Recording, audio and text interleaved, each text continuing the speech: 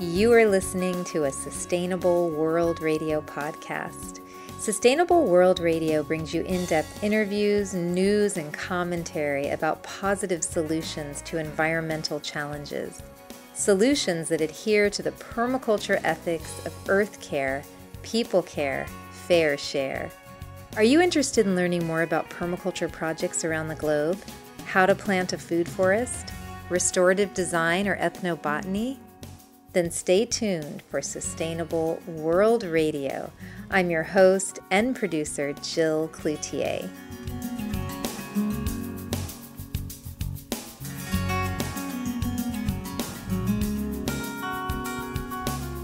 Welcome, Mariko Gifford, to Sustainable World Radio. Yes, thank you for having me. Oh, I'm thrilled to have you. And Mariko is a farmer and owner of Moringa for Life, and she has a farm in Vista, California. And I had the good fortune to go on a tour there a few months ago, and it was fabulous. And today on this podcast episode, we're going to be learning all about this amazing plant, Moringa. So, Mariko, if you could share with our listeners, you have an interesting story. You discovered this plant years ago. In your past work. And can you tell us a bit about what drew you to this plant and why you're so excited and why you're devoting your life work to Moringa? Years ago, I was an organic inspector and spending a lot of time and energy and work with farmers on soil health and getting that soil quality right for growing the best foods. And I had the idea one day at a specific farm where we really were having a lot of challenges on this particular parcel. And so I had the idea if we could find one product, one plant to grow that had the most amount of nutrition. So I went on a search for a plant with the highest amount of nutrition. And I searched botanical libraries and herb books and the Materia Medica and all the different places that I could think of to find the most nutritious plant. And one day I had a perennial seed catalog, and I think that's what it was called, perennial seed catalog. And in it had Moringa in there. And it said on the description, the most nutritious plant on earth. And nothing more. And I thought, well, that's what I said I was looking for. But I'd never heard of this plant. So it was very curious to me. So I got the seed and planted it in my greenhouse and kind of left it because I had kind of a hectic life at that time. And when I came back, my greenhouse was just literally taken over by this plant. And it grew so fast and so vibrant. The color of green is really what captured me. It just literally took my breath away. When you see how vibrant green that is, I just was like stunned and then so curious about it. And at the time, there were 4 websites that had anything to do with Moringa. So that's 15 years ago. It was very, the internet was just really getting going, and now there's hundreds of pages of websites. You can hardly get through them all. So I knew from the beginning I had to get information out to people about this plant. That was already my first clue. Nothing is known about it. It's not listed anywhere. And as I learned about it and started to work with it, it just drew me in more and more. So the listeners know exactly what plant we're talking about. Can you tell us the Latin name of this plant? Yes, Moringa oleifera, and that is a variety that I grow, and that is the variety that's the most studied. There's quite a few others. There's 13 others. Another one that's starting to be studied is Stena patella, similar to oleifera in a lot of ways, but the studying of the nutritional values has not been done in a wide enough range. And I also started to grow that at one point, and it was a little more problematic. They didn't survive. So, I needed to have something that was really, really hardy. What zones does Moringa grow in? Yeah, this is really an important part of understanding Moringa. It's a tropical plant, and that means the equator, the Tropic of Cancer, the Tropic of Capricorn. So in that belt around the planet, that's the best place to grow Moringa. We're in Zone 9 in San Diego, so we have a shorter season, and it's based on not only heat but sun hours. So a lot of people try to just create enough heat for the plant. So they're in Minnesota and they put it in a greenhouse and they put heaters in there and they're keeping it warm. But what's also affecting it is the number of sun hours. It's really important to know your zone. If you're interested in growing Moringa, I have fielded so many questions and tragedies of moringa that has died because people tried to grow it in their area, but they don't. It's not a tropical area. It's maybe Oregon, and they only have that heat in the summer. So when you have the summer months that is matching the tropical zone, that's your season for moringa only. So if it starts to die down, it's because it's going dormant, either because of lack of heat or sun hours or both. Before we get into the nitty-gritty and the wonderful details of growing moringa, maybe we should if you could tell our listeners why they should grow this plant. What is it about this plant that so impresses you, besides the high nutritional value? What can people use it for? The amazing thing about moringa is how wide a reach it has. So the leaf, of course, that's what's being studied for nutrition. It has all the 9 amino acids you need to get from food. It has, this wide range, vitamins, minerals.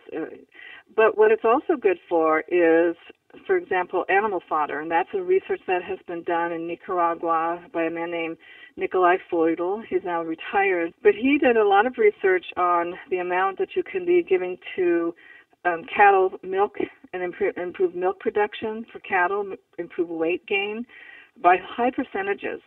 And he lays it all out. So for the whole dairy and milk industry, and meat industry, we have a non-toxic, easy-to-grow food that has no byproduct residue that can increase milk production and meat, weight gain. It's also something that in developing countries for people, that's one of the things that they also need. It's also, in his research, was for agriculture. So it has a plant enhancer. It's a growth enhancer. We want to say, growth hormone, but it's really not a hormone. It just has so much nitrogen in the leaf production that you can take that and juice it and dilute it and spray that as a foliar spray, and it gives nitrogen right away. It's an easy uptake for plants. And so he showed a lot of increase, and you see it looks just like conventional agriculture fields that he planted. Sprayers, backpack sprayer or big machine going through, but what's coming out is a Moringa foliar spray. It's quite impressive. And so when we look at how to feed the world, we're really looking at how we can do it in a way that doesn't cause any toxicity to plants, animals, or soil. And the soil is so enhanced by Moringa because of that amount of nitrogen. So if you're looking at a soil that you need that nitrogen fixing, it's different than a legume, which Moringa is also a legume.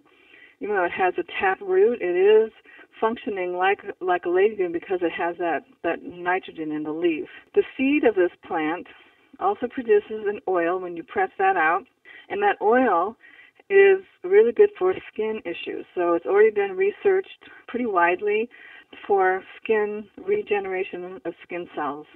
So it's for cuts and scrapes and wounds. It's anti-aging. It stimulates the skin in a multitude of ways. And once you take that oil out, what's left is a seed cake. And that seed cake is a coagulant, and it's being used to clarify water. So important to know is that it's not purifying it, it's clarifying it as a coagulant. Other types of water systems like alum is used as a coagulant to take particulate, turbidity out of the water, and it weights it and settles it to the bottom. So what you have is clarified water. And it's so much more beneficial. There's so many people who die of issues that have to do with drinking contaminated water that it can highly improve that. The part that's really amazing about Moringa, if you look at the planet, where Moringa grows the best, that belt all around the tropical zone, is also where the World Health Organization has identified as the highest amount of malnutrition. So it's a matter of getting people that information, how to grow it, how to consume it, so that we have that whole belt of our planet being well fed. And what was astonishing to me was that all parts of the plant are edible and or medicinal, which is pretty rare. It is rare. I don't know of another plant, and I've studied a lot about this plant and others. And when we say edible, not all parts are edible, like that we know for sure could be, but we don't have enough research to know. So like the bark has some tannins in it that might not be digestible, but there is a dye that's produced. It's a blue dye from the bark. So all the parts are usable. The root has some biology that has some toxicity, so it could be the amount, just like other herbs that we use have some toxicity. That's the amount that you use that could cause a problem. But the root has been traditionally used for low blood pressure. The leaf has been used for high blood pressure. Wow. So from the same plant, the high part is for high and the low part is for low, and it matches in a really unique way. It's also called the horseradish tree. So it's because the root tastes identical. I mean, I've tasted that root. The smell of it is also very similar to horseradish. You know, that's a condiment that can be made. You can make a food out of that. The only challenge is when you use the root, you kill the tree. So if you use the leaf, that tree goes on.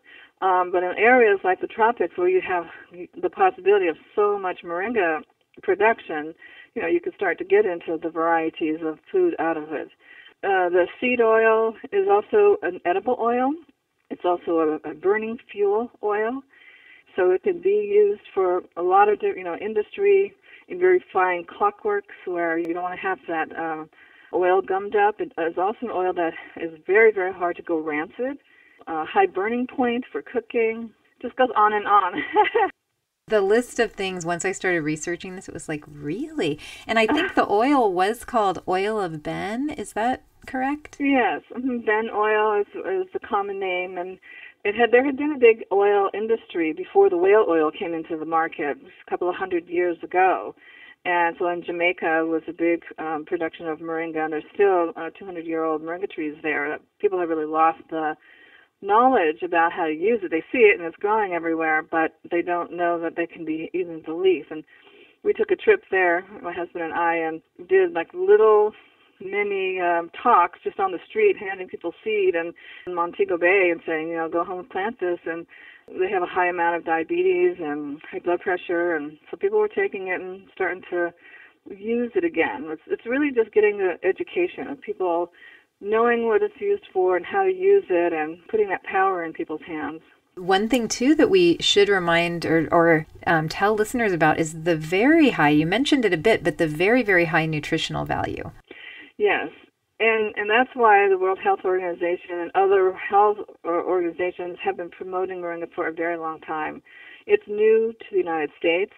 However, we have a growing amount of overfed and undernourished population. We have epidemic obesity, diabetes. All of that is eating foods that don't have the nutrition, and then you have to continue to eat and eat and eat to try to get more. The bodies are actually starving for food, but if you don't have real food, your body is still searching for that nutrition. And that really brings me back to, and I always say this, anybody who knows me, I always say, if it's not in the soil, it's not in the plant. It's not in our food. And so a big part of my work is in the soil biology. And that is how you're going to get the highest amount of nutrition in any plant.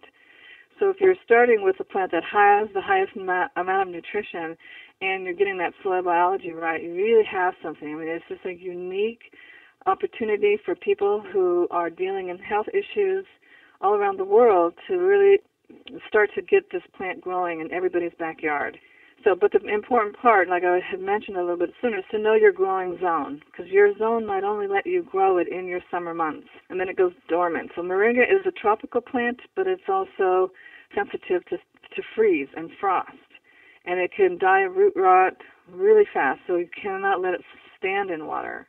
But yeah, once people start to see how much nutrition as a food, and you eat a small amount and you feel nourished. So this is one of the also effects that I see with moringa is people who start to eat moringa realize that they don't have to eat very much food. They don't feel hungry. And start to get nourished. The body really starts to be able to have the nutrition it needs for healing, and that's how healing happens with moringa.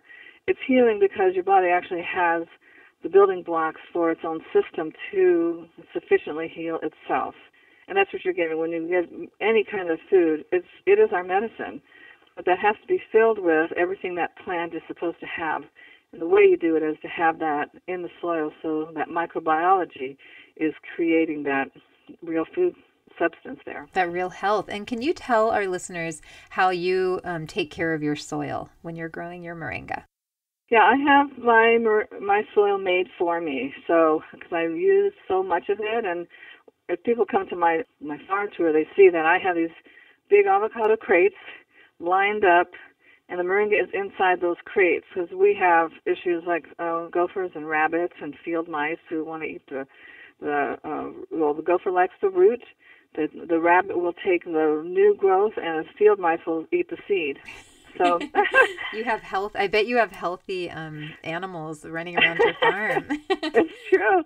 It's true. So I've had to just for the amount of work that it takes in the short season I have. So our season is from June through maybe November, like we do our last harvest before Thanksgiving. And so I'm creating the soil, and I have it's a topsoil that's made for me with 10% worm casting.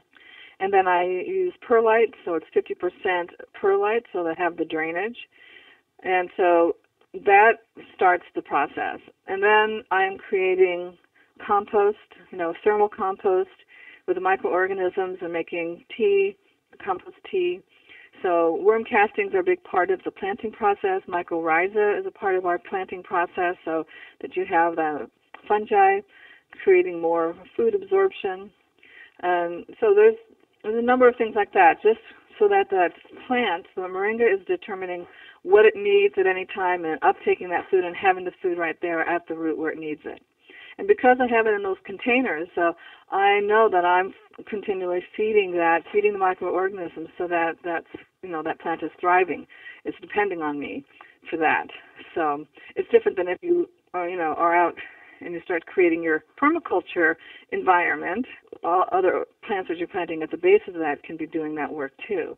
And we have that as a part of our work is the permaculture principles, because we grow also a lot of other foods here, and we utilize moringa. Like today we built a compost pile, our second one, just for dealing with our courses so that we can be training people how to do this. And so we put moringa in that because it's a high nitrogen food. So when you're putting, even building your compost, moringa is an ingredient there. How would you access that nitrogen to help plants grow? Put it in your compost, it sounds like, is one way. Moringa has nitrogen in the leaf. So the leaf can be, like I had said earlier, you make a juice out of it, and now you have a foliar spray. And you can also feed that right into the soil, too, as a tea. So you're making a moringa leaf tea for the soil. Do you ferment it? I don't ferment it, but I know that some of the additives people do, they start that fermenting process as a way to get cultures, different microorganisms to grow. We haven't started to do that. Once we're doing a project with Dr. Elaine Ingham. She will work together and determine what the biology is specific, the balance of fungi to bacteria for moringa, for what we need to grow. Then I'll be using that information. It can be that we do some fermentation and look to see what are the fungi food or bacteria food so that we make sure that it's having that available. Is there a zone or a place where where moringa will not grow? Probably the North Pole and the South Pole, those extremes. Every place is going to have a short season. If you have a summer where you have heat and full sun, you can grow moringa just during that time, and then you'd have to bring it in. So one of the things that's also really amazing about moringa is its life force.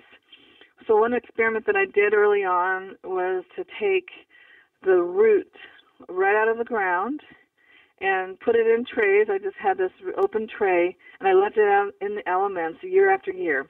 And every season, I would take some of those roots, and it's a tap root, so it's about 6 inches long. That's the size that I had at the time, and I would plant them every season. And every season they grew, and I did this for 6 years, and it still continued to have a life force in it. Where moringa is sensitive is when you first sprout it. So this is where a lot of people, no matter where they're growing it, have trouble. Is a lot of what was shown on the internet was putting it, in containers and then transplanting it. If you're in a zone, like tropical zone, where you can plant it in the ground, there's no need to do this activity. This is only if you want to preserve that root and create a nursery where somebody is, growing it, because it can be stored just like bulbs once it has gone through a growing season. So it's fragile to transplant in the first season, and that's because the root, it'll be white, kind of like a daikon, it'll look like. And once it's gone through over winter, it creates a bark on the root. Once it has a bark on that root, you can take it out of the ground and you can lay it out in the elements for 6 years, and it'll still have a life force. You can plant it and it'll grow. One of the things that I'm doing for people who live in those cold zones is they can order that root on a website. It's a year-old plant. It's a yearling, but they receive it just as the root. So once at the second year, it starts to have the top on it. When our growing season starts, I cut the top off and send that to people.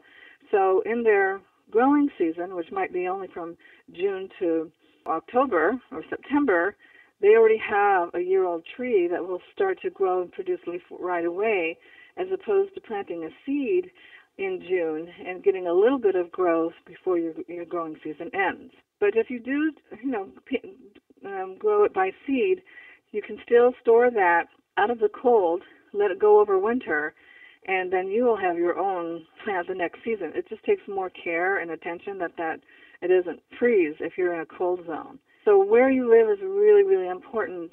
There's a lot of misinformation about how to germinate a seed and all these measures. People who have called and said, I did this, or you soak it in water for 24 hours and you put it in the closet and then you wait this amount of time and then it comes out, then you have to transplant it, and then it died. They're doing this in the winter, and you don't realize that information had probably hopefully other information before that saying you have to do this in June if you're in a cold season. But it doesn't seem that all the information comes along with it. Really important to know your growing zone.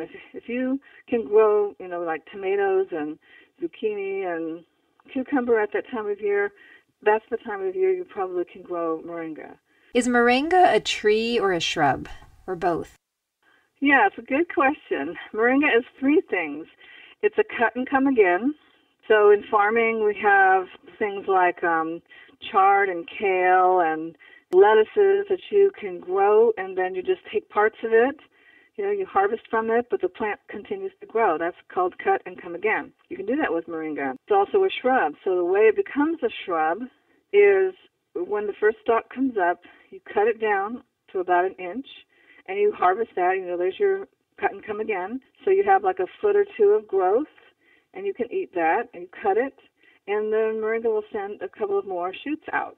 If that gets to be 2 feet tall, you cut it. There's your cut and come again. And as this happens more and more, and you let that get taller, it'll come to be as wide as 8 feet wide and 6 feet tall, and you'll have all of those possibilities for leaf production.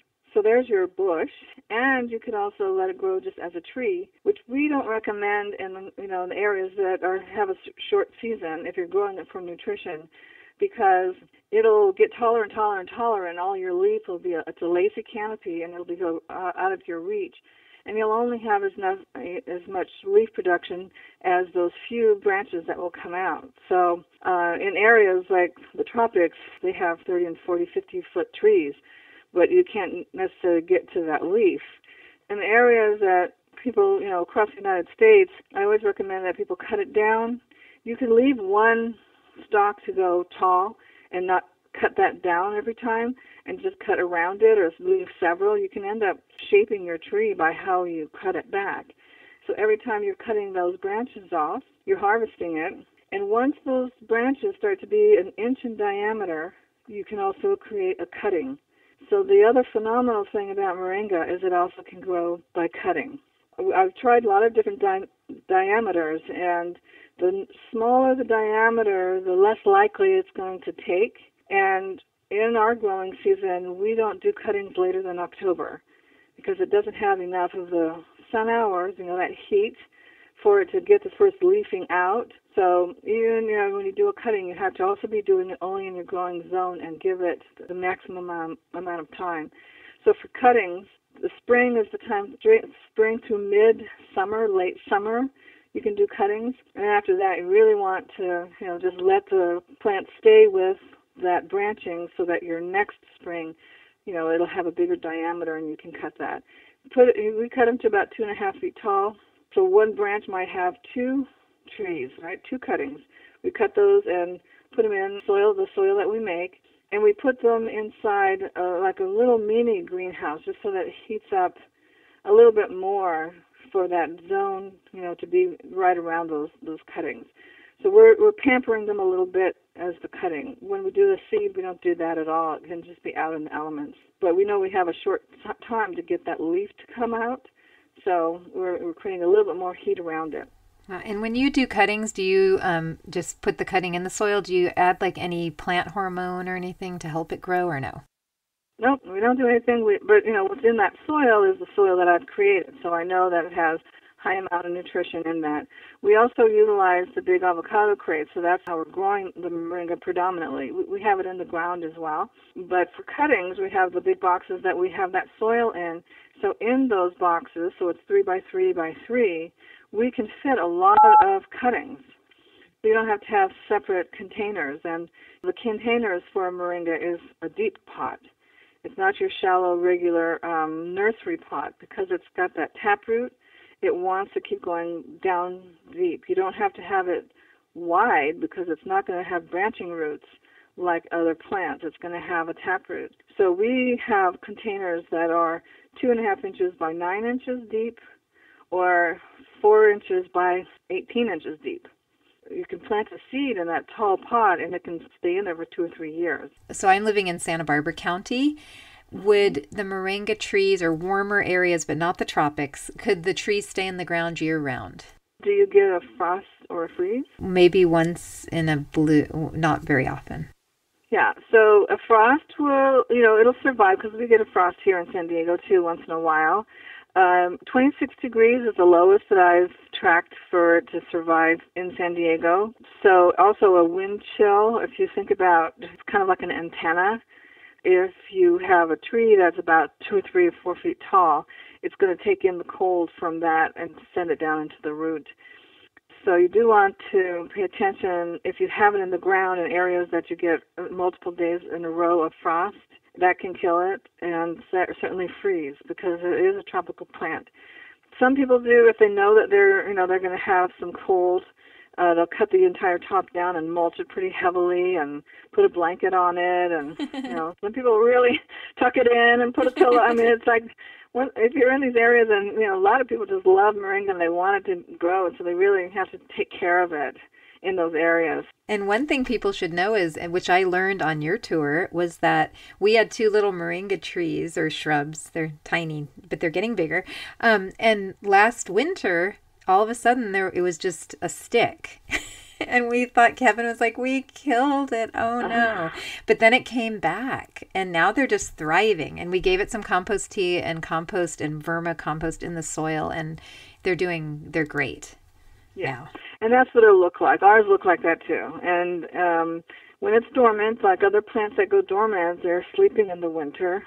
And they'll drop all the leaves. And it'll just look like a stick in the ground or a stick in the pot. And that's normal. Once it starts to get warm, those sun hours, and for San Diego, I've calculated, because we have what we call May gray, very overcast days in May, and June gloom. Again, a lot of overcast. So when there's 6 days of full sun, so 6 days in a row of full sun, that's when our growing season starts. Even if on the 7th day it's overcast, those 6 days in a row seem to just like jumpstart it. In other areas, Oregon, right away you have summer. As soon as you have 3 days, that might be enough because you're going to have 100 days or whatever. So as you start to work with moringa and see the pattern of your seasons year after year, you'll start to see. And every area has microclimates where it's warmer and it starts to warm up faster. And so that might start your summer sooner, but you still, no matter where you are, it's the sun hours that are going to determine how long that moringa goes, even if it's hot. That's always the determining factor. It's still a tropical plant. It's still tracking the sun. How would moringa do with this drought that we have in California and elsewhere around the world with the weather patterns, or weather seems to be changing a bit? How does it survive during times of dryness? Yeah, moringa is a drought-tolerant plant because it will send a taproot, and taproot trees of all types have a better survivability during a drought because that taproot just is going down to seek moisture that you'd never see at the surface and also getting to the water table. And once it hits the water table, you never have to water it again. Those taproot trees of all types are the best trees to have during the drought season. And we're having a pretty severe drought here in Southern California, all across California. So that's really an important part of moringa for us. We are really aware of the water usage. So all of our plants get 10 minutes. We have 1 hour per gallon emitters, and they get 10 minutes a day.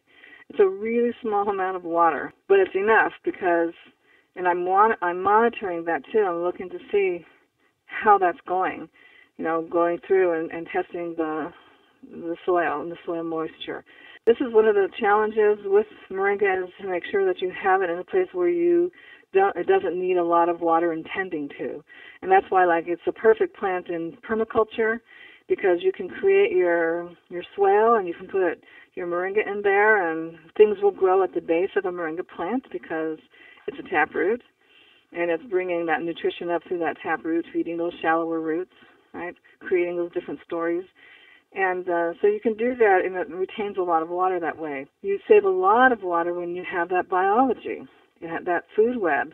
It retains water, so between 20 and 70% water saving when you're working on that soil base. So in drought situations, it's critical that people realize that if you can retain that soil biology, you're going to have the moisture right there, and you don't need a lot.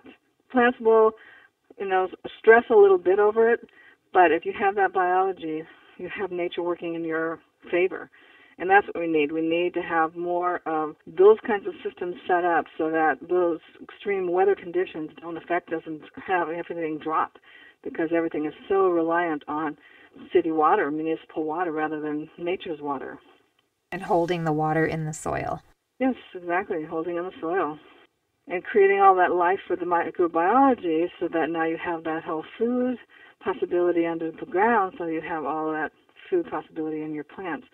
So all of that is saving of time and energy and resources and water, and it's something we have to switch to, because we already have gotten the confession from commercial farming that they cannot feed the planet. We hear it over and over. This is the reason they say we need GMOs, because they cannot feed the planet.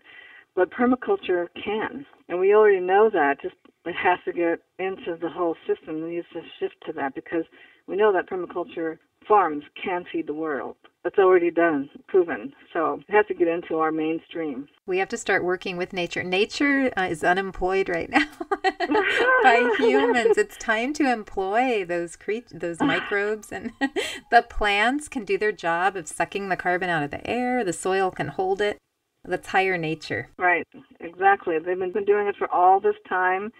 And it's so underutilized. It's our most underutilized resource on the whole planet, and we wouldn't be here but for that whole system functioning in the way that it has, and this disturbance that we've created. And with Dr. Ingham's work, she's been demonstrating over and over and over again that you can reverse that in a growing season. I mean, it's just amazing. It's so inspiring when I've been looking at her different research and the case studies and stuff. It's like, oh, you just see it right in front of your eyes. It's undeniable. Why aren't we all just doing that? But in everybody's backyard, you can do it. And her work is very accessible and easy to implement, and it makes sense, and you feel inspired all the way along. And so, there's no reason to not do it. And once, at least in my case, once I was aware of the life within the soil and the whole community that's living there, it is just, for me, I just started to feel reverence for how incredible the connections were and how all the beings work together. It's exactly right. I mean, we have really lost the connection to that power source just underneath our feet, and just focused on what we see above ground. And it's really true. My whole journey with Moringa has been very connected to the natural forces, the way that we traditionally used to connect to plants by getting information from the plant intelligence and the soil. I mean, all of those living beings are all around us, and for the most part, we've walked around blind to that. And we see what's happened to our planet because of that. Because everybody blind going through and creating these systems. So, yeah, that is such a critical part. And most people who start to work with Moringa extensively and feel really called to work with Moringa, they feel the same way. Wow, people will call me and say, kind of have this feeling like it said something to me. And I'm like, yeah, well, what did it say? What did it tell you to do? Because it's probably giving you some instructions. Listen, pay attention and do it, because that's virtually what I did. I just paid attention and just kept doing what I heard and what I thought could be the next thing. And that's really how I have come to doing the Moringa certification course, the grower's course, because I've seen now over the years the quality of Moringa that's being produced, and it's really been important for me to make sure that everyone is producing the highest amount of nutrition in that Moringa, highest quality, and that the consumer starts to understand and to know what good Moringa is supposed to look like, smell like, taste like, what it's supposed to feel like when you use it.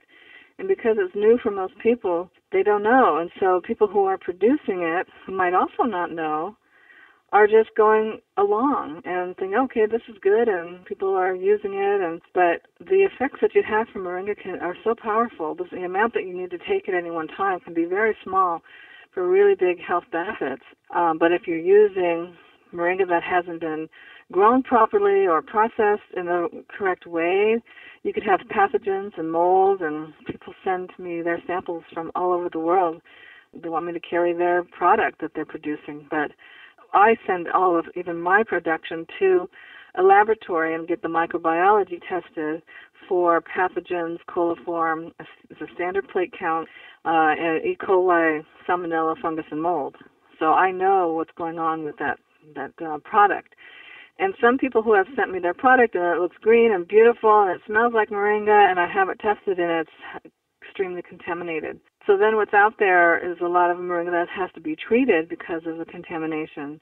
We've dealt with so many issues along the way, and so now I've been certifying people to grow the way I do with permaculture principles, with vermiculture, soil biology, composting, correct composting, and now the key component will be added once we finish the study with Dr. Ingham. It will be the actual soil biology for Moringa specific. And so those will be all the pieces. It's been amazing to do these courses. People have come from all over the world, and we've been exposed to projects and the passion that people have growing Moringa once they became, aware of it. Every day I have an email from somebody whose project in Uganda or Zimbabwe, and this is what happened and what do I think. And so really moving our work out into the world and the experience that I've had growing Moringa for these 15 years, that I can help people grow the best Moringa. And people could be competitors of mine, and there have been in my courses. And it doesn't matter, I don't work on the same business principle. I work on nature's principle of how we're going to work together and create everything in a better way. And if we are being able to support our life functions on this planet with something amazing like Moringa, we all have to have that same basic information of how to do that. I feel it's not something that I can control or contain.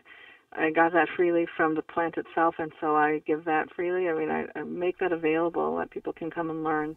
So if someone is listening and wants to sign up for your course, they want to learn to speak Moringa like you do. How can they speak Moringa? That's great. Yeah. How can they do? Where can they find you, and how can they sign up? Well, our last course for this season is November 8th through the 12th. So it's on my website, moringaforlife.com, under products. It's also one of the slides when you first are on my homepage, and it also lists the certifications that we give. One is for a grower certification, so it's somebody who actually will grow Moringa in this way. We'll have the soil biology, it'll be lab tested, and they get that specific certification as a grower, and that product gets a Moringa quality assurance certificate. Then there's also a Moringa educator certificate, and that's somebody who wants to be trained in all of the avenues of Moringa and growing it and educating people about it. And we do a PowerPoint at the end of the 5-day. After they've gotten all of that information, they can make a copy of that PowerPoint and use it and change it, make it their own, but have all that basic information. And so once they have done 2 lectures, and I have that, the information feedback from it, then they have that certification. We also have Moringa Corps, like a Peace Corps member, and that's a certification for somebody who will do multiple trainings with us, because they'll be trained in a short climate and in a tropical climate. They may never grow Moringa themselves as a crop or as a business, but they want to go and work on farm. So it's another resource that a Moringa grower can have on their farm, or somebody who's trained and certified as a Moringa Corps member to come and work on their farm with them. There's also Moringa trainers, so somebody who will learn to do these trainings all around the world. And there are 2 people now who are being trained by me to be Moringa trainers. One is from Mexico, who's coming, he'll have been to all 3 of my trainings, and a permaculture expert and president of Permaculture Mexico, Institute of Mexico. And so they're available to go to some of these different places where Moringa courses could be done in a location where those local people could come, or closer countries. So a lot of the work that we're doing is across Africa. There's a coalition, Colorado Coalition for African Empowerment, and they have attended 2 of the courses. And so I'm training 2 people, one for the southern countries and one for the northern countries, so that those 19 countries who are in that coalition can go there to a country in Africa for that training. It's quite amazing, the people who come and the way in the course that they can connect to each other and each other's projects, and the projects evolve right in front of us during those 5 days as well. It's been really amazing to see, because we're in a kind of pressure cooker when we do this, because there's just no other way I have seen to give all that information. We also do a hands-on how to harvest and process and dry, and go over dealing with pathogens and lab testing, and know how to read a lab test and be testing it right there and know whether their practices are dealing with those issues. So a lot of very practical information, but also knowing that all of this grows within an ecosystem and getting all of those functions in nature working with you. So it's quite an amazing time. So that's listed on my website, those certifications. And the next one we have won't be until June. We will also be traveling around Mexico and possibly some other places in the tropics over the winter to find places where Moringa is already growing and set up in the tropical setting, the same course. So your website is moringaforlife.com, and if someone wants to email you, is the best email info@moringaforlife.com? Yes. Okay. So info@moringa, MORINGA, for life, FORLIFE.com. This has been fabulous. I just love this plant even more than I did before I called you. Yeah. It's so, and for listeners to know, it really, the little trees that we're growing, I eat the leaves off them, and it tastes great. They are so tasty, and we do a lot of things. Once you are growing your Moringa trees, you can make so many different foods, like on our tour, and also during our course, we serve a Moringa drink that is with fresh Moringa leaf and other things that grow here, mint we might mix with it, or lemongrass. And so that's a fresh green drink that we make. And it's diluted. It's not just juiced, because it's a very, very strong flavor and effect. And then we have different foods. So we make a pesto. We have different salads and sauces and desserts, all made with Moringa. So by the end of the course, when people have done the 5-day course, Moringa is pretty much a part of every cell in your body. I know, and it was delicious. It's delicious, and so our goal, people start to, pay attention to our website. We will be adding more and more foods so that people see that this is something you can have in your daily food. And as a food, it becomes a medicine. People have healed so many things using Moringa, from diabetes to fibromyalgia, every kind of liver issue, a lot of things that deal with inflammation. And while it doesn't, I haven't seen, that it like heals AIDS or heals some of these things. What it does work on are some of the symptoms. So fatigue is in a result of so many different illnesses. And Moringa is so effective. People have used that so much for the fatigue and been able to function and live normal lives because they're not spending most of their time just trying to get the energy they need to do simple things. So it's being used for all these different health issues all across the planet now that people have become more and more aware of the medicinal uses of Moringa, but basically eating it as a food. Makes me hungry thinking about that yummy Moringa pesto that I had at your house. Good. It was so good.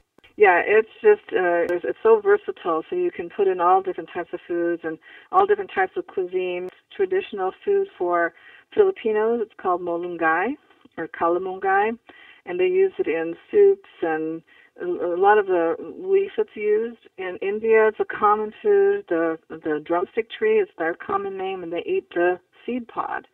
They make chutneys and so forth. And even a place like India, where this is native to and is a part of Ayurvedic medicine, people have kind of lost the use of it.